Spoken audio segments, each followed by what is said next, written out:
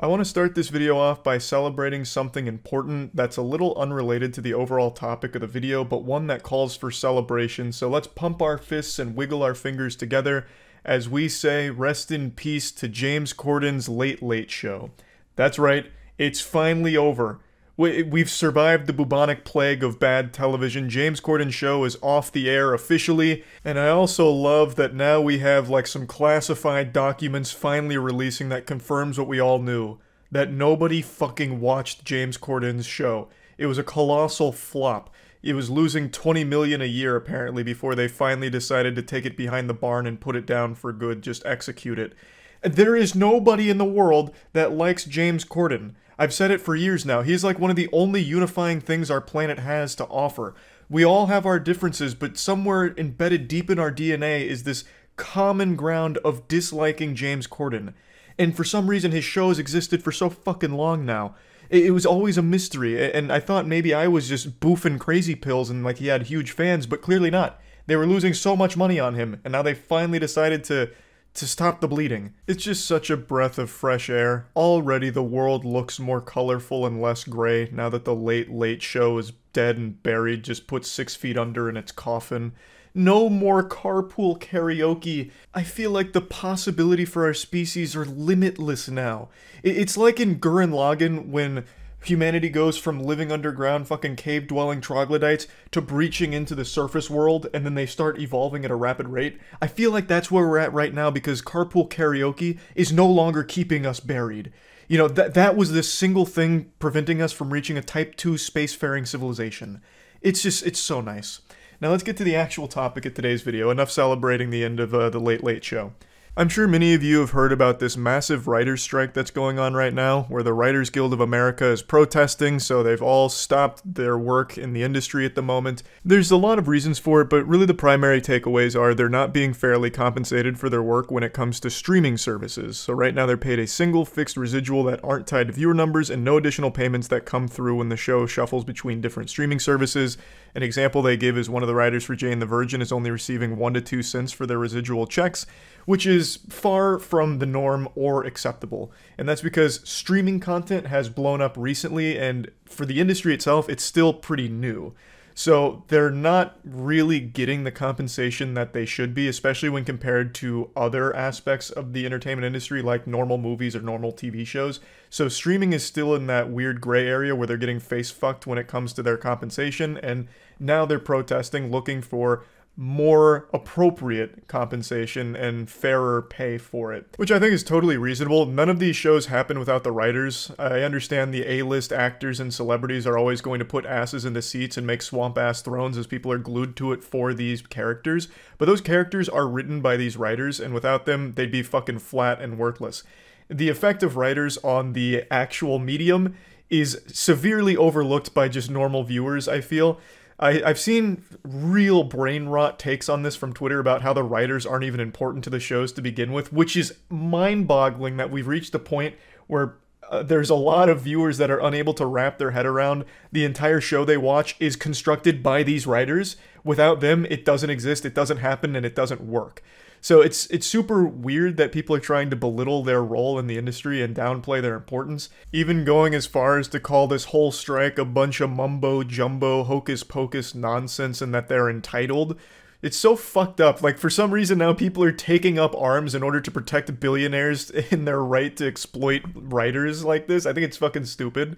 Like, again, the writers make the shows happen. It's not like your favorite actors that are in these shows go in there and fucking improv every single one of their lines. That's just not how it works. So yeah, I do agree that the writers deserve better pay, especially because streaming has blown up so much, and yet the pay for writers hasn't grown with it. This sector has exploded, yet for some reason the writers have been left behind when it comes to their compensation. So I think the strike is totally within their right to do. I think it's a good thing. And if you don't believe me that it's a good thing, how about I just show you some of the proof that's in the pudding right now? Get ready, because I'm about to give you a fucking enema of good news. This writer's strike has already been huge W's across the board for anybody with eyes, because since they're striking, a lot of terrible shows have had to go on hiatus, had to go dark. That includes every late night talk show, baby. Every single fucking one of these late night parasites have had to go off air because, of course, they don't write their own material. They're not like real comedians anymore. They don't make fucking jokes on their own. It's all fed to them by these writers. And now that they're striking, they have nothing. Thus, they've had to stop the programs. So no Jimmy Kimmel, no Jimmy Fallon. We're getting everything fucking purged right now and on break, and it feels so good to not have to have YouTube inundated with fucking god-awful late show talk clips. Oh my god, it feels amazing. So there's already a huge W there, already seeing some great stuff from the writer's strike, some good results.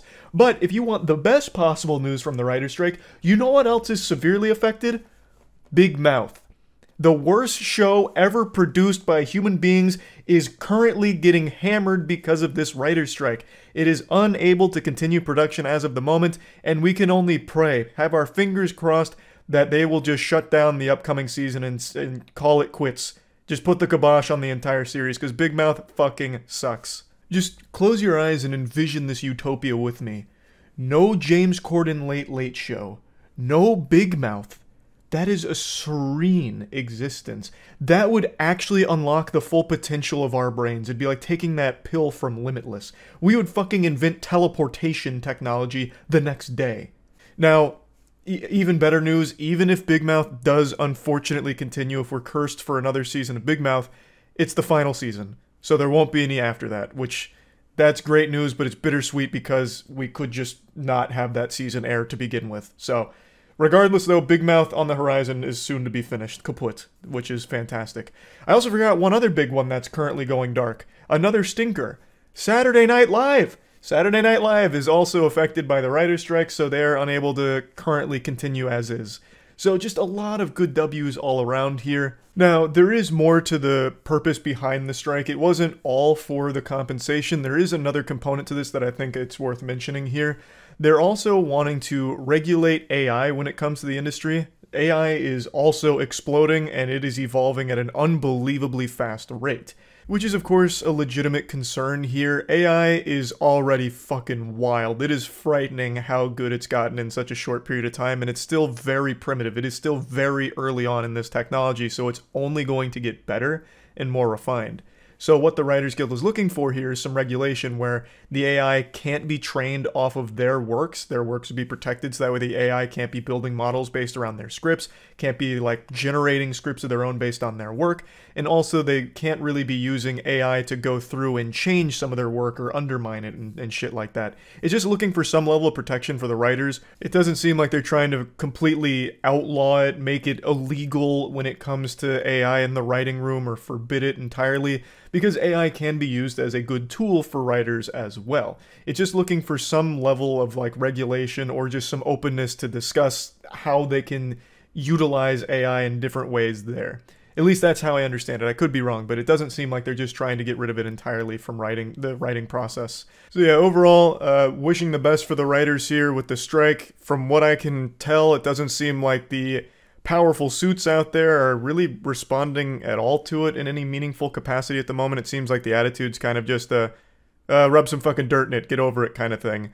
But I guess we'll see how that goes when their biggest programs start to feel the effects of the strike, because the WGA is huge. They do a lot of writing, so I guess we'll see how everything plays out, but just want to talk about it a little bit. That's it. See ya.